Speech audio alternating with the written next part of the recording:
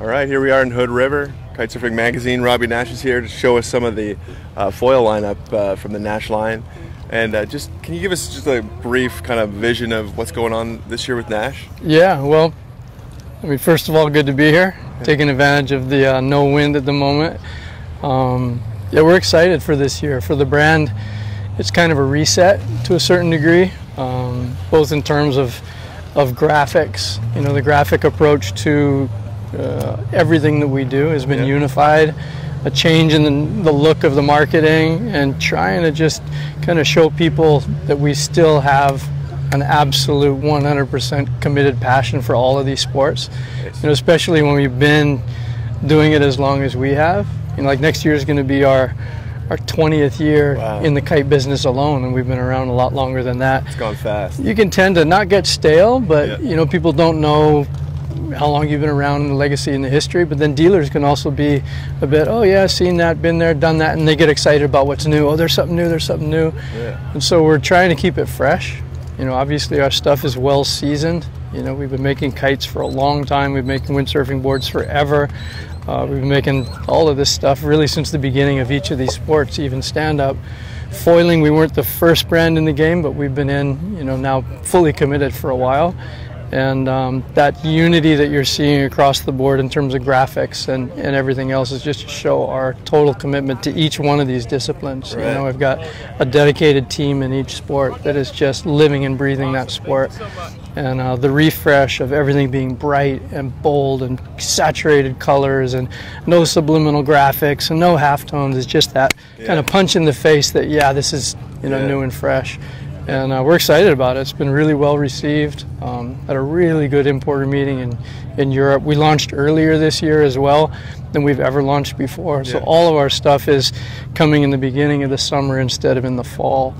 And so it kind of surprised a lot of people that we were launching 2019 product in the summer of 2018.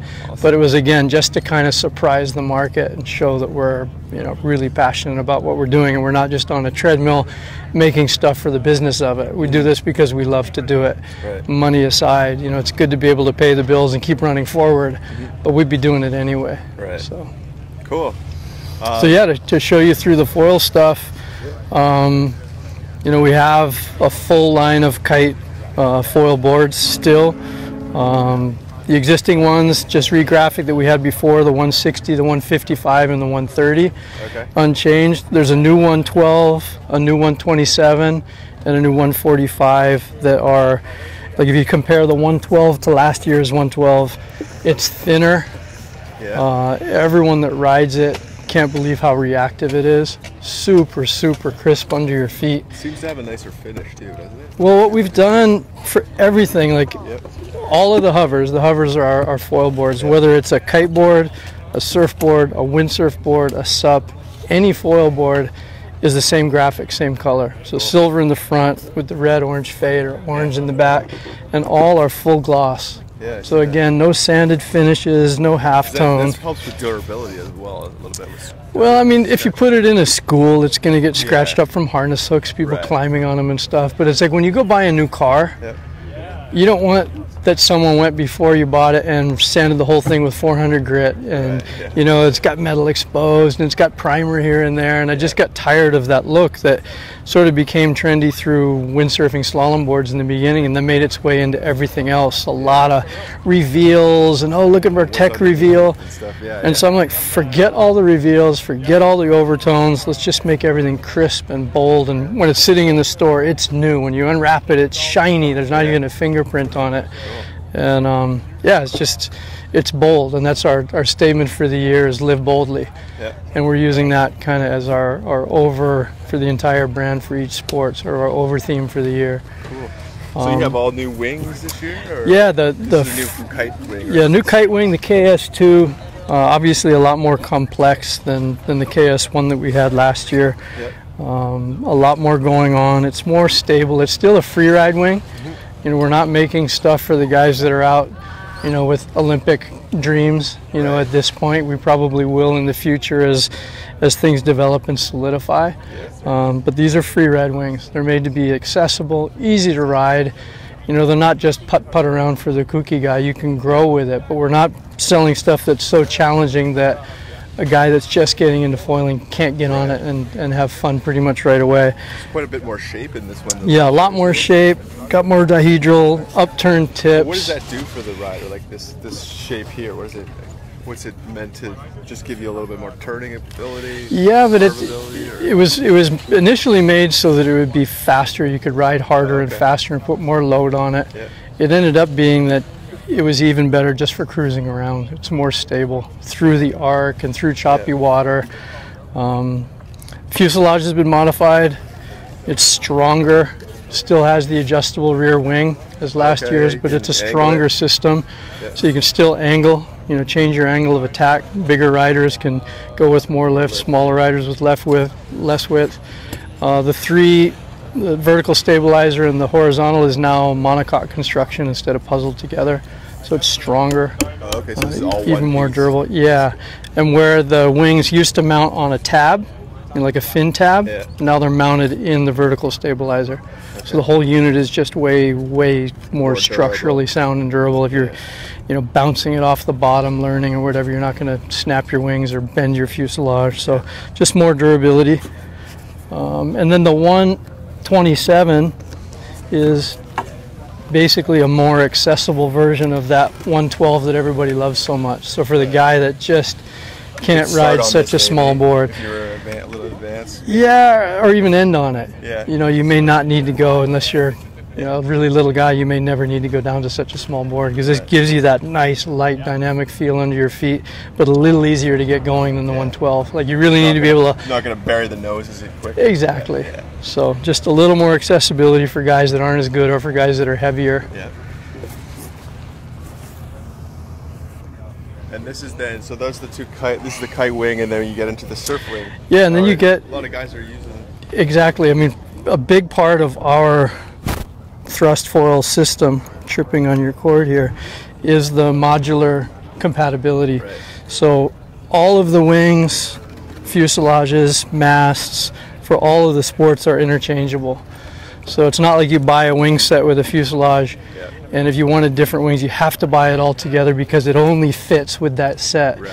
So you can buy last year's wing, put it on this year's fuselage, take this year's front wing, put it on last year's fuselage. You can take the kite setup, change mast, put on a smaller mast for windsurfing or foiling. You can put the surf wing on it. What we're finding, all interchangeable, and everything's a perfect fit. And what we're finding is a lot of people are preferring to kite with the medium surf wing.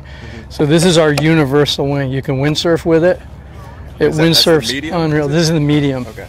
Yeah, so it windsurfs unreal. That's what most people ride with our crossover. So the windsurf SUP hover crossover, that's the wing that everybody uses.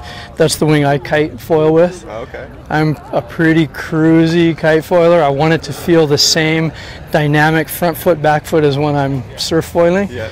And so that is really early lifting, super playful, really forgiving. You know, the KS2 and pretty much any kite wing, you've got to have a fair bit of forward speed for the thing to stabilize, right? And this, you can just cruise around with a tiny kite, barely moving, still handles pretty good speed if you want to go fast. You make all your transitions, make all your jibes because it's got so much surface tension, that it just doesn't drop out on you. So really good crossover. Like if a guy wants to kite foil, maybe try surf foiling, maybe sup foil, that's the one because you can use it on everything. Cool. And what about this new base system that's exclusive to you guys? That's our most exciting feature right now is the Abracadabra makes it so that you, with the turn of a single screw, should get a screwdriver. Yeah, should get a screwdriver and show you.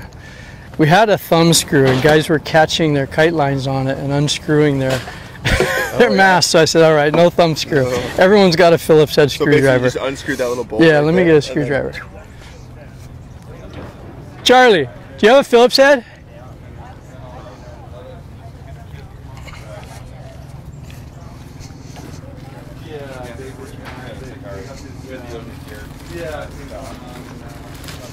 Just want to undo the Abracadabra and that one. All those screwdrivers, isn't that? There we go. Sorry about that. You know, I say everyone's always got a Phillips head somewhere, but I didn't have one. So yeah, just a single screw, and this for guys like me that are riding a bunch of different boards. Yep. So I have an abracadabra plate on all of my boards, and you just unscrew that, and wow, pop that guy out, and you're not driving around and forgetting your boards on the car and banging it into the top of your garage. Or losing one of the 4 bolts. Yeah, losing a bolt. And so what you do is you're going to find out where you want that plate on each of your boards and set it up as such. You know, that goes on just like a normal plate system. And then the abracadabra just slides in there, mounts up, and you're ready to go. It's pretty sick. And again, for me, where I've got several boards that I'm interchanging, I just have different. Yeah, exactly. Do you usually like surf foil with all the 70 or the 55? I'm surf foiling always on the 70. Yeah. Sometimes even longer. Yeah. My style is from the very beginning, because I spent so much time windsurf foiling on a 90 or 100. Oh yeah, right. My sort of height perception is really high.